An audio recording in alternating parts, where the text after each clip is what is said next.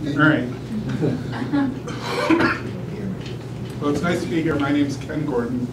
I was in the Colorado legislature for 16 years. I first ran in 1992. When I ran in 1992, the biggest interest that I had actually was environmental protection, so it's appropriate to be here today. And I looked at the way we finance campaigns in Colorado, and it was clear to me that resource extractors like mining, oil and gas, and real estate developers were making big campaign contributions to the members of the legislature, and I thought a legislature who's dependent on resource extractors for money to get elected is not going to do a good job protecting Colorado's environment. So when I ran in 1992, I didn't accept campaign contributions from special interest political action committees, and I was the only person elected in either party in the whole state who didn't. And I eventually ran 8 different elections, and I never took a contribution from a PAC. What I felt at the time was the money is going to slant the policies that come out of the legislature towards the interests of that money. And I don't think anything actually could be more clear. When I got to the legislature, I saw that it wasn't just in the environmental area, but it was in every other area as well: education, transportation, jobs, tobacco regulation. If there was money on one side, it tended to do better than the other side. So, so I've become a very strong opponent of our money-based politics. It doesn't seem like it's democratic to me, and that's one of the reasons I'm supporting and help collect signatures to put Amendment 65 on the ballot, and I'm urging you all to vote yes on 65 and to tell other people that you know to vote yes on 65. I'm actually appointing all of you get out the vote captains for your own immediate group of friends, neighbors, and relatives. Make sure that they vote, and a lot of people don't vote all the way down the ballot, so sometimes the ballot measures are very important, and this one is. What Amendment 65 does is okay, I have to step back for a second. There have been some Supreme Court decisions that have stepped into this area. The major one is Buckley versus Vallejo in 1976. Buckley versus Vallejo made an equivalence between money and speech and said that you couldn't limit the amount of money that was spent in campaigns because Congress had actually passed a measure to limit the amount of money spent in campaigns because of the issues that arose during Watergate. Now, this is what I think is sort of paradigmatic of free speech. This is you've probably seen this before, it's a Norman Rockwell picture. He was an illustrator for the Saturday Evening Post. It's a man expressing his view in a town meeting, maybe a meeting like this, and hoping to persuade people on the merits of his argument. There are some people who make an equivalence between that kind of speech and this kind of speech. This is 2 piles of money. On the one side is a smaller pile, it says free speech. The other side is a larger pile, and it says more free speech. Now, it's just wrong to make this equivalence. It's true that money does help people express their views during a campaign. So in that way, money has something to do with speech. But to say it's the exact same thing is a mistake.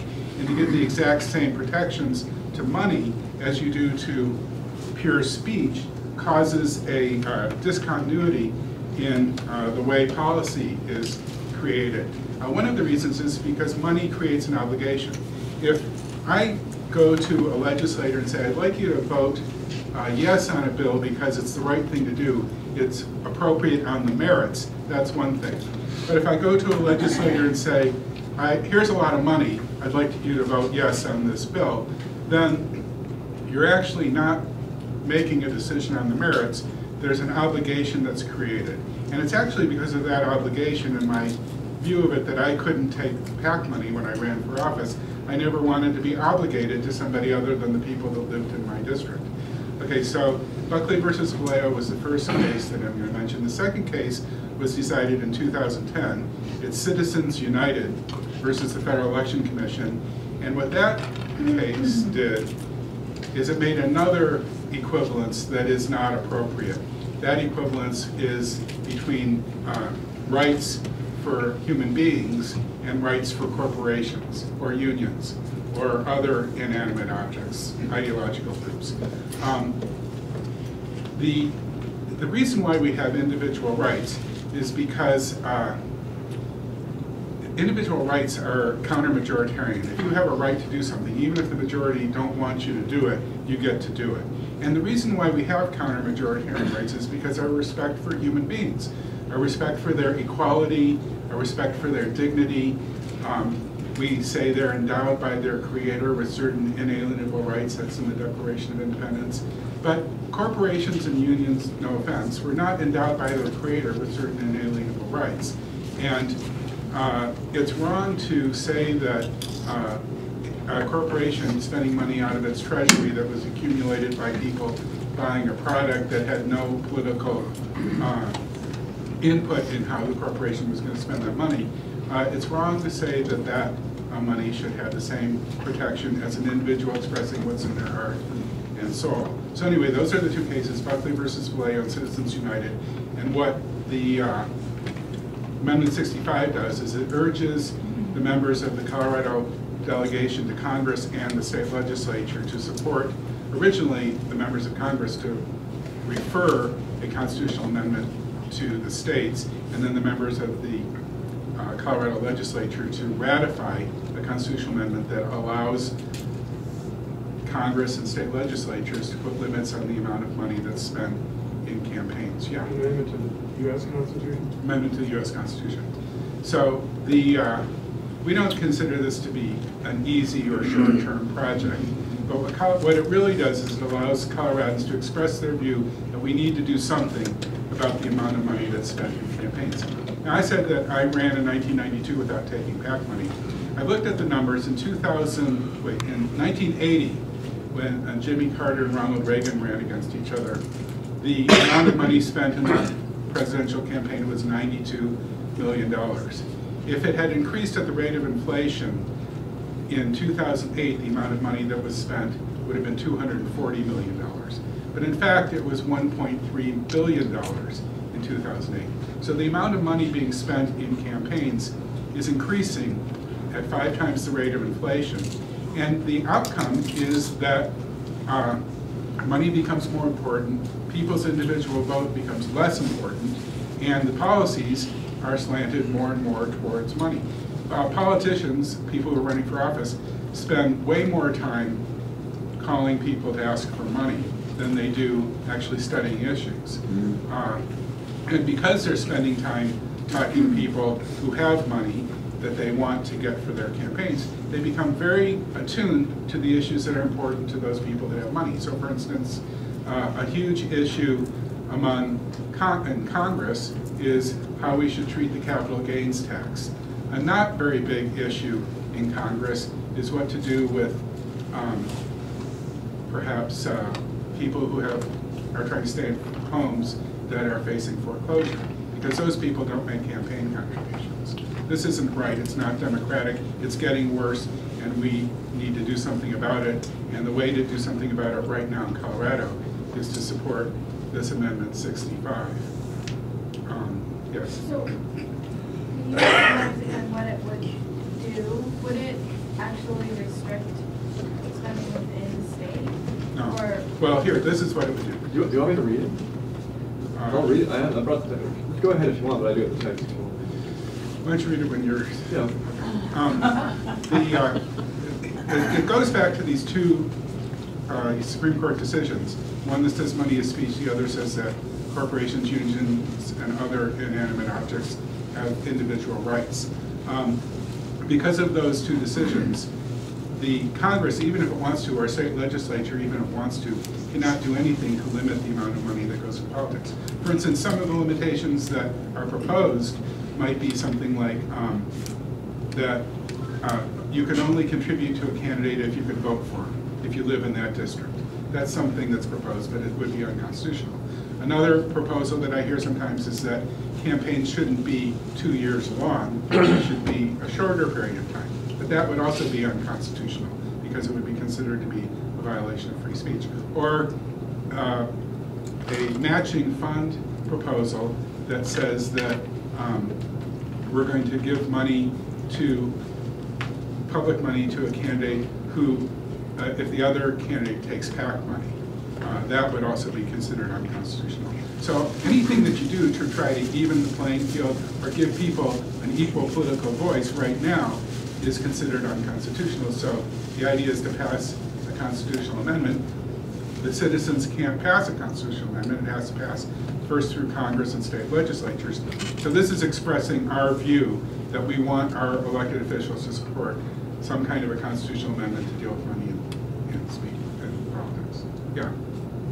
Is there some sort of contractual obligation that's created when you take money from a PAC?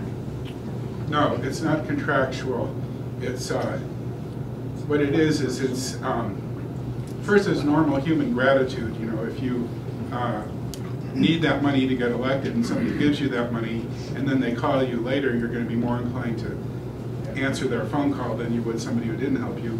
And second, if you ever want to run for election again, you need to vote in a way to make sure that the people who contributed to you the first time feel positively about you and will contribute to you the next time. It's not contractual, but if you, and a lot of candidates will stand here and say, I take the money, but it has no effect on me. Well, that's a lie. Money has an effect on everybody. Money, it's just like anything else. Money talks. And you know, it's like the tobacco companies used to say, well, there's no proof that smoking causes cancer. And the politicians will say, you can't prove that I voted that way because I got money. If you look at the side of the issue that gives all the money, they get more votes than the side that doesn't. So you can prove it epidemiologically. You can't show what's in the mind of any particular candidate. But those of us who are there, who've seen it, know that the money talks. And in fact, I've heard candidates say, I mean elected members of the legislature say, I can't vote that way because of a contribution that I got. They're just telling me. They're not telling the people that live in their district. But it's obvious when you're there. It's obvious when you're debating something. Like the people might come to a hearing where they express their view in front of a committee, but the real meeting took place earlier around coffee where the funders came and talked to the members of the committee beforehand. And that's where it really got decided.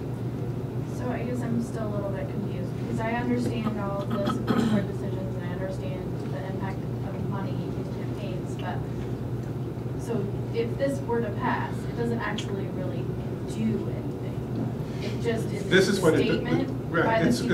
It's more or less a statement, but it can be used in this way. Let's say that 75% of the people in Diana gets district vote in favor of this.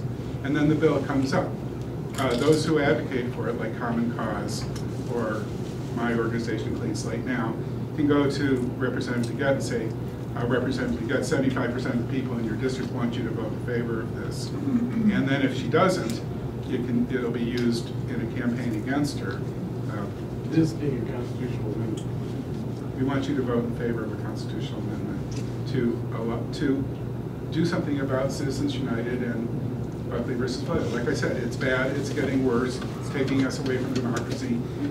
What we can do is limited because of the Supreme Court decisions. This is something we can do to express our view. And by the way, in the original Constitution, United States senators were not popularly elected. They were appointed by legislatures. In the early part of the 20th century, we switched that, and one of the ways it was done was by this kind of voter instructions to elected officials saying, we want you to vote for that constitutional amendment. So this has been done before. But has this type of amendment been tried before? I mean, to amend? Well, I think there was a big impetus when Citizens United passed in 2010 that gave individual human rights to people, to groups that weren't individuals. And since that time, there have been a lot of proposals to amend the Constitution. There may have been some before, I'm not aware. I don't know if I have my facts exactly right, but I mean, what are the chances of Congress and half of them are millionaires would really vote the way we want? This is what I want. I want to be able to go to Congress people and say 75% of the people in your district just voted for you to vote this way. And then if they don't, I want to be able to use that in the next election against them. It's a pressure point.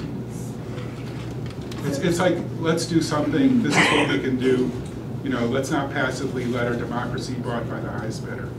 So this is not an amendment, this is like a proposition or a question on the ballot. It doesn't actually amend the state constitution, right? Well, it actually, what it mostly does is it's a statute, but it also does amend one word in the state constitution, because we passed voluntary spending limits several years ago, and this takes out the word voluntary.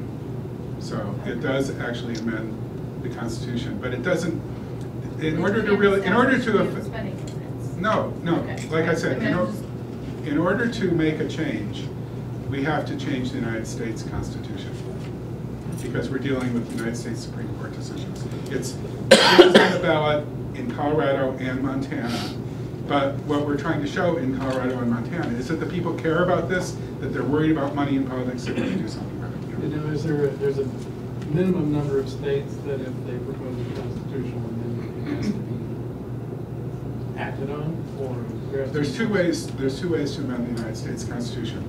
One is through a piece of legislation in Congress that passes with 2/3 of the House and 2/3 of the Senate, which is then referred to the states, and the state, 3/4 of the states have to ratify it. The other way is for 2/3 of the states to call for a constitutional convention. There's never been a constitutional amendment that's happened through the second way. It always goes through Congress first. And if we could hold on. Yeah, let's let Ari speak for a little while. We'll have more questions. Yeah, and then we can both take questions. Because you should hear the other side. Why we brought him. Thanks, Dave. Thanks a lot for having me. You're spending your lunch hour waiting, listening to the debate about these campaign issues, which is kind of extraordinary in itself, I think. I'm pleased to be here with Ken. Obviously, Ken is a guy who throws his life, his passion, his energies into the causes he believes in, and I admire him for that reason. However, on this cause, I think that what he's advocating is extremely dangerous, and I think we ought to think carefully about the potential harms of this before we rush headlong into supporting it. Now, I think he gave a pretty good summary of what the language is about. I brought the actual language. If you want me to read it later, just ask me. But I think he did a pretty good job summarizing what its intent is. There's a basic choice before us here. And the basic choice is between free speech, as outlined in the First Amendment, right? We already have a constitutional amendment at the federal level pertaining to speech. It's called the First Amendment, heart of the Bill of Rights. We have that protects each individual's right to speak their minds as much as they want, as effectively as they can and are able, whether individually or as part of a group. The only alternative to free speech, as the First Amendment sets it up, is putting government in charge of restricting speech, meaning politicians and bureaucrats, which means that the government gets to decide who's able to speak, or how they're able to speak, or what they're able to say.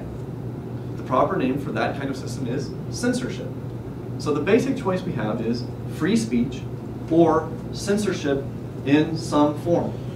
I have free speech. Now, Ken's central argument, and different proponents emphasize different aspects of this, but it seems to me that Ken's central argument is the corruption argument. Money in politics corrupts politicians because they feel obliged to vote a certain way or advocate certain policies because certain people are funding their campaigns. I completely agree that this is a real and alive problem. In fact, I spend some of my time reading from the public choice school of economics. Right now I'm reading a book called Beyond Politics, and it's about this very problem. So this is a big concern for free market economists, and in fact there's a whole school of economics about this. It's mostly based at Georgia University, so you might be interested in that book. I'm sure you'll disagree with a lot of those particulars. So I agree that this is a problem. Money tends to corrupt the political process, at least in many spheres in many cases. But it is a bad argument to say that there is corruption in politics because of money, to lead from that to the idea that we should therefore have censorship. Quite the opposite. There are two huge problems with that argument, that corruption justifies censorship. The first problem is this.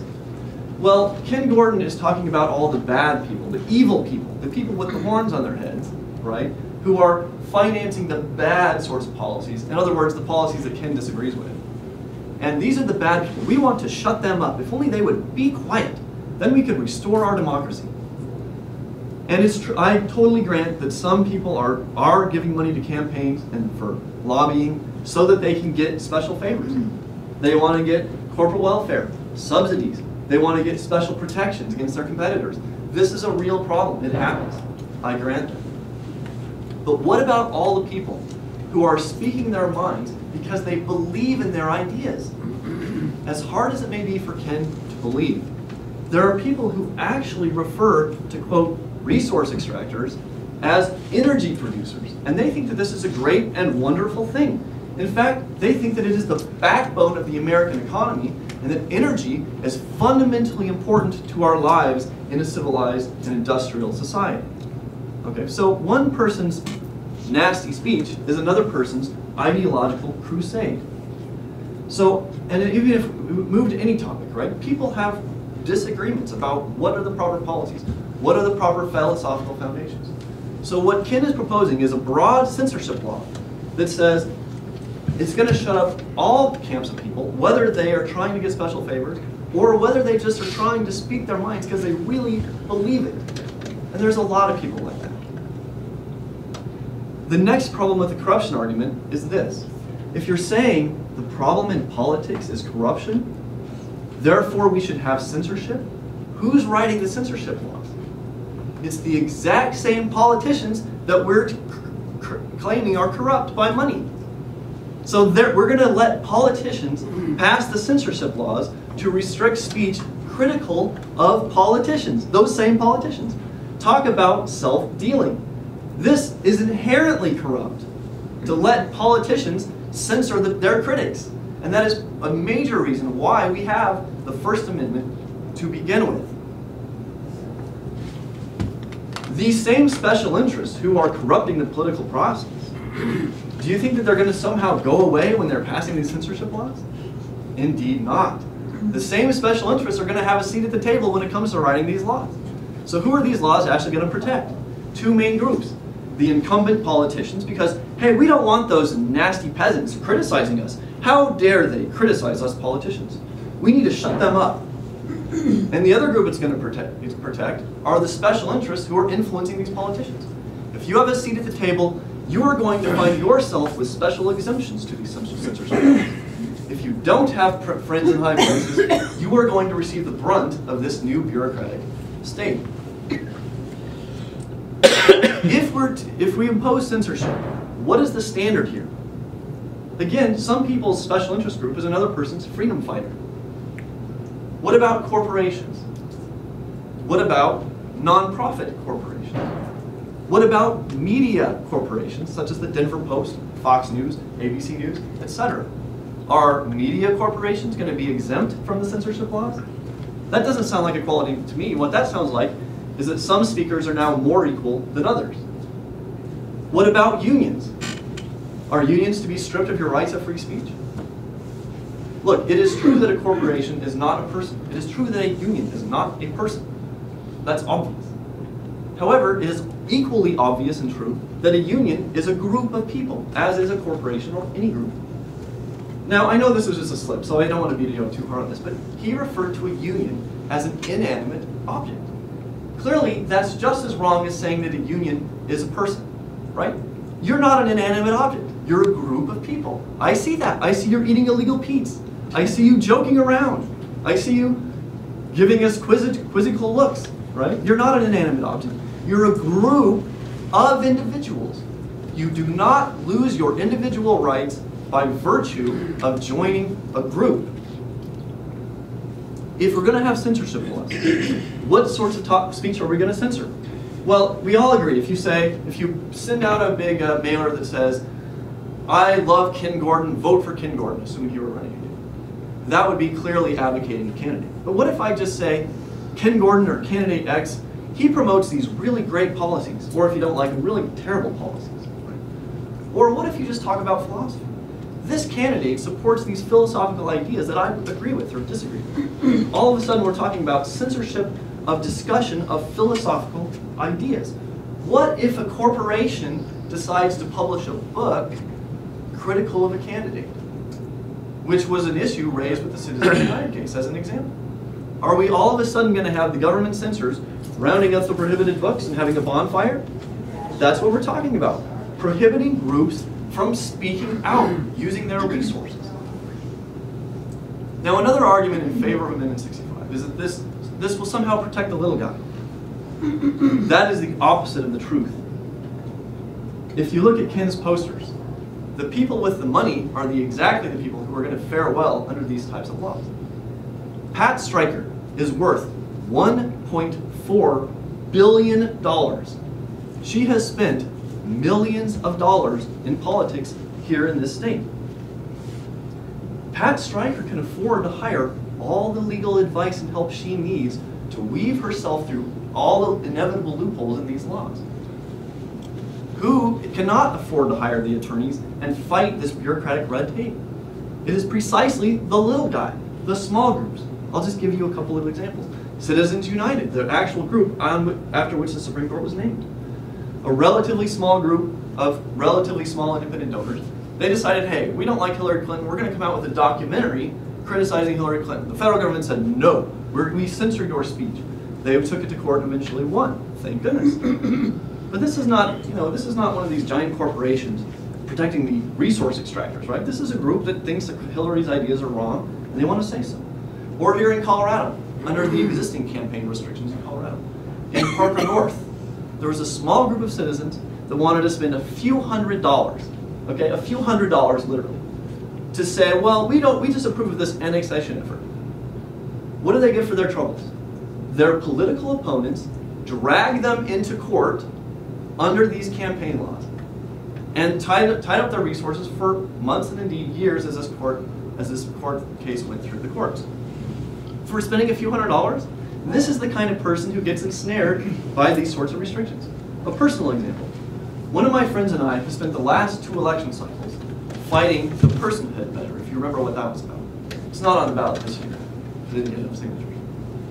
We combined, on both election cycles combined, spent just over $3,000. Okay, this is not big corporate money, okay? We raised and spent a little over $3,000. My friend had to spend hour upon hour upon hour registering with the state, filling out all these forms, staying out until the early hours of the morning, literally trying to gather and collate the correct information and submit it to the proper bureaucrat so that she didn't get dragged into court by her political opponents. And at a certain point she said, I have had enough. I'm going to stop raising money to advocate my beliefs in a woman's right to choose to get an abortion because the bureaucratic hassle of speaking is too great, it's too high, and I'm not going to do it anymore. I have seen firsthand that these sorts of restrictions chill free speech. They don't chill the free speech of the people with millions of dollars. They chill the free speech of the little guy. I'm just going to read you a quick quote from a guy who's in the state Senate named John Morse. He supports these campaign restrictions, but he and I attended a Secretary of State meeting last year. Here's what he had to say about the existing restrictions. It turns out that complying with all this is complicated and really does take a lawyer. So who is this hurting? The people with millions of dollars who can afford all the legal help they could possibly get? Or the small groups who do not have the money to hire the high-powered attorneys to go to these bureaucratic meetings, to go to court for them and get them through all these bureaucratic hurdles? Seriously, these laws do not hurt the big money donors. You're not going to stop them. I'm sorry. What you're going to do is allow people's political opponents to drag them into court and shut them up. That's what this is about. Shutting people up that you disagree with. And that will be the result of that. Look, nothing Pat Stryker does or any other rich person does or any rich corporation does can hurt my ability to speak. Pat Stryker's millions of dollars has not infringed my right to speak one iota. None. And if anything, all these people spending this money gives me more stuff to talk about. And there are people who are more interested, so they're more willing to listen to the little guy. But I do have something to be afraid of when it comes to my ability to speak. One thing, just one thing, and that is the government censor. The person who has the ability to drag me into court, to fine me, to prosecute me under the law, ultimately to lock me in a metal cage. That is the only thing that can stop me from speaking, is the government censoring. And so I really encourage you to not look at the problem of corruption and say, therefore, censorship. That's only going to make these problems much, much worse. And with that, I'm sure Ken has some retorts, and so I don't know. How do you want to do questions of me, or do you want to do Ken specific first? questions. Why don't we do questions of either one of you at this point? Yeah. Okay. Another question, if as apparently the case, money is free speech, and corporations have the right to speak with their money. If a politician doesn't accept contributions, is he somehow denying that corporation's right to address or communicate with their elected officials? Is that a violation of a constitutional No, certainly not. I mean, look, you can speak, you can go speak to it, but my right to speak does not impose any obligation on anybody to listen. Right? You can tune me out right now. Well, doesn't an elected official have an obligation to listen to its constituents? And doesn't a constituent have a right to address? I mean, we can talk about what they're legally required to do versus what maybe they're morally required to do. I mean, I think an elected official has a moral requirement to listen to what his constituents are concerned about. But Really, you don't think there's a constitutional right for them to? well, be there's also the idea. No, what the right is for you to vote against him if he doesn't listen to you. Really? That's it? That's I thought it. there Well, was that's a some- lot. Well, I know, but I thought there was some inherent right of the citizens to redress their grievances with their government. Is that only through the vote? There's a right to petition your government, Okay. but there's no requirement. In fact, many elected officials don't listen to the people that live in their districts. I mean, the reason they don't is because your votes don't matter very much compared to the checkbooks of their big contributors. But I think, honestly, I think you're a little bit overly cynical. I was there. I was in the legislature for 16 years. I was a minority leader in the House. I was a majority leader in the Senate. I've worked on national and statewide campaigns, and I've seen how money distorts the system. It just absolutely does. Anyone who doesn't think that has not been paying attention. Well, I see that, but I also see elected officials attending local events, talking to their constituents. I am quite positive that if I called Evie Hudak, who's in my area, and tried to schedule a meeting, I would be successful. Let me Don't say. you also feel like the amounts of money that are getting poured into the campaigns are in their own way censoring candidates from being able to say what they really think? Because they're saying what the people who are giving the money want to hear, as opposed to what their real thoughts and beliefs are. And so isn't it having sort of, isn't that in itself also censorship? What Ari is saying is that what I'm proposing, which is the ability of Congress or state legislatures to set some limits on how much money goes into political campaigns or how it goes in, he says that's censorship. He says I'm promoting censorship. What I'm saying is that he's defending bribery because the money has, it isn't just I want to advocate on the merits of my position, because if you're trying to win on the merits, you wouldn't have to give a lot of money. It's, I know the merits don't support me well enough, so here are the merits and here's some money too, so you'll vote with me. And that's not good, that's not right. And the First Amendment protects speech, and I'm actually a fairly strong proponent of protecting speech. I just don't say that money given to candidates is the same thing as speech. See, it's just, it has this extra ability to create an obligation that speech doesn't. And then Sydney's had her hand up for a while. I was just wondering what both of you thought about having, either a two-pronged approach on your thing while we go down this long road of constitutional amendment, and your views of not wanting the government involved in anything, about following, at least getting rules in place now about disclosing who is contributing all this money. That's an interesting question, because I've been advocating for limits on the amount of money that can go in for many years, and my opponents always said, no, we should just disclose everything and let as much money go in as possible. And the Republican Party in their national platform always was in favor of disclosure. But since Citizens United passed, and because of another case called Speech Now, money can go into super PACs that is not disclosed. It can come from anywhere we don't know. The Republican Party took out disclosure from their platform, and now they're not even in favor of disclosure because they're getting undisclosed money. So. Well, and I'd like to hear your perspective on that. Okay, so there's a couple things on the table. I'd first like to take the bribery point and then circle back around to this disclosure issue. Obviously, literal bribery. If you're in office and I hand you $10,000 cash and I say vote for this bill for the $10,000, clearly that's already illegal, right? You go to prison for that. So that sort of direct bribery is illegal. But there is this sort of indirect, metaphorical bribery, right, where some group is spending a lot of money on an election in the hope, it's not an obligation, right, that the candidate will vote their way. And this is, again, I grant this is a problem. But I think that I think Ken is presenting an overly simplistic case. It's not the case that outside groups give money to a candidate or pay for campaign messages, and then the candidate just says, oh, well, I'm going to vote your way because you spent money on my campaign. Sometimes it works that way. Often it does not. Often, a group is giving money to a candidate because they know the candidate already agrees with them. Believe it or not, some people have ideological convictions, and these don't change because they get elected to politics or for whatever reason. In terms of listening to the voter, I think that we would acknowledge that even within a small district, a lot of people are going to disagree.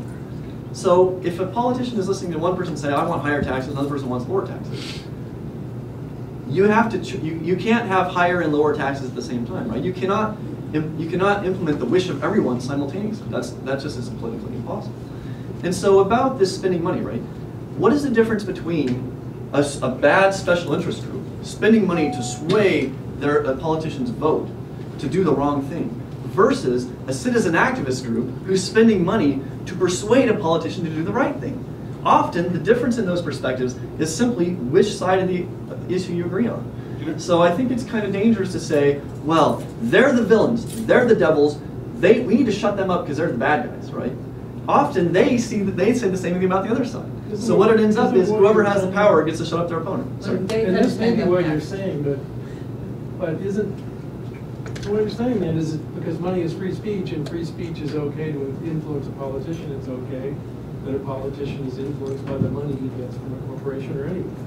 I'm saying it happens, but can I just? Yeah, go ahead. But it's also, look, it's not like there's a one-to-one relationship, right? If Group X spends, $1 million on this candidate's campaign, he's going to get, an additional 3.4% of the votes in their direction. This is not how it works. It's often the case that people who spend a lot of money on elections lose, right? It's often the case that people spend a lot of money on causes that go down in flames.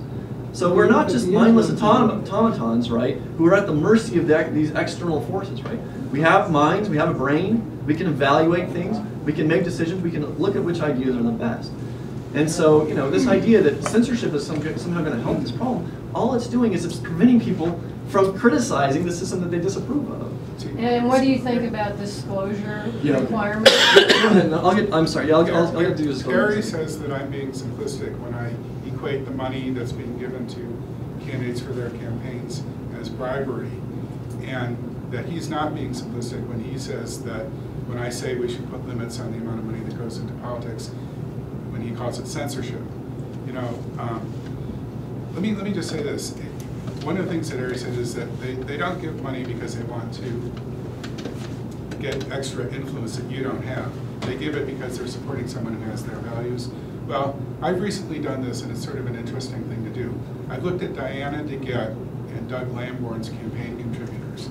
Then I made a list of people that contributed to both of them. I did the same thing with Michael Bennett and Lisa Murkowski, who's a Republican in Alaska, just to find a generic Republican to compare to Michael Bennett. There are pages and pages of people that contribute to people who are on the far opposite ends of the spectrum. They're not doing it because they support the values of those people, because they don't have the same values. They're doing it because they want influence later when whoever gets elected gets into office.